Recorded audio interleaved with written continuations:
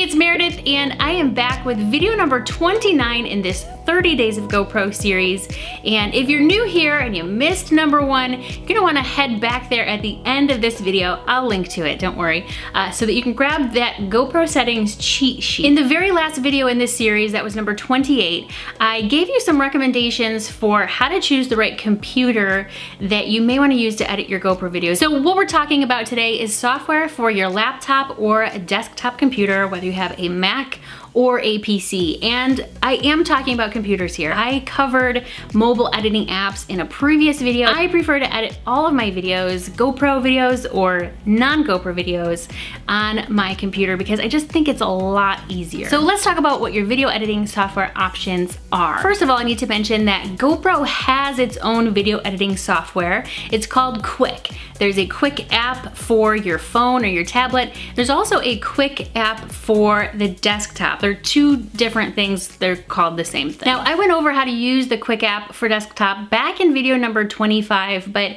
you should know that it's available for Mac and PC. It's completely free, and it's kind of like a hub that GoPro wants you to use to kind of manage your media files on your desktop. You can also update the camera's firmware, and you can perform some video editing within the Quick app as well, but the video editing capabilities are pretty limited. And I also need to mention that GoPro used to have a more fully functioning and feature-rich video editing platform called GoPro Studio, which was also a free download for Mac and PC, but they recently discontinued letting people download that. So that was an update that came in August 2017. If you already have GoPro Studio on your computer, you can continue to use it. I think it won't probably be updated anymore. And if you have never downloaded GoPro Studio, then you're kind of out of luck. We're gonna talk about what the alternatives are for GoPro Studio today, so don't worry about that. So there are a lot of free video editing software options for both Mac and PC users,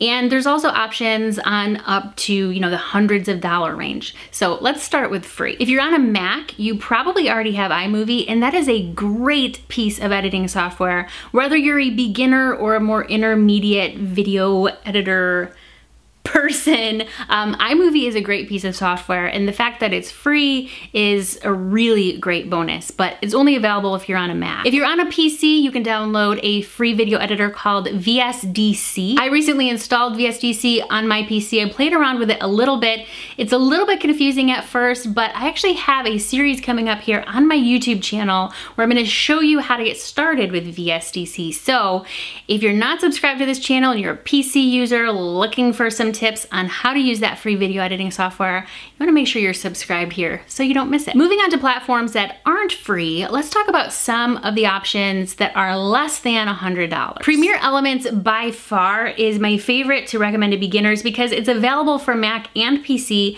and it gives you a kind of simpler editing mode, which is perfect for newbies.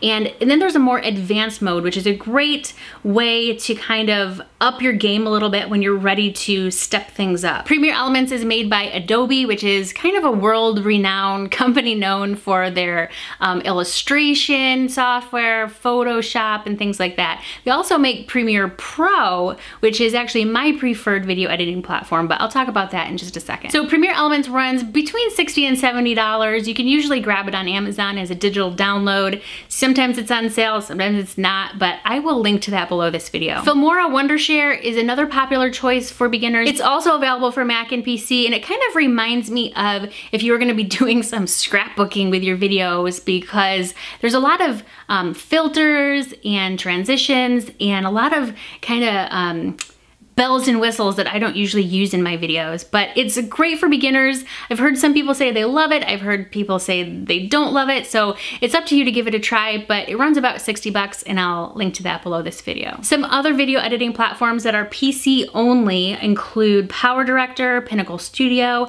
Magix, and Vegas, which used to be a Sony platform but is now owned by Magix. And you can find direct links to all of the latest versions of all of the software that I mentioned in the description below this video. For more advanced video editing, like I said, I use Premiere Pro, which is great. I love it. It's available for Mac and PC. And then if you're a Mac user, you also have Final Cut Pro as an option. Final Cut runs about $300 and Premiere Pro is subscription-based and runs about $20 a month, depending on how many other pieces of Adobe software you are also subscribing to. Premiere Pro and Final Cut Pro are considered more advanced video editors, and they can be very daunting at first when you first open them up. It's hard to kind of know how to get started with them. So I don't recommend them for complete beginners, but if you find that you really enjoy editing your GoPro videos or any kind of videos, and you want to get better and you want to get quicker, then upgrading yourself to a more advanced editor is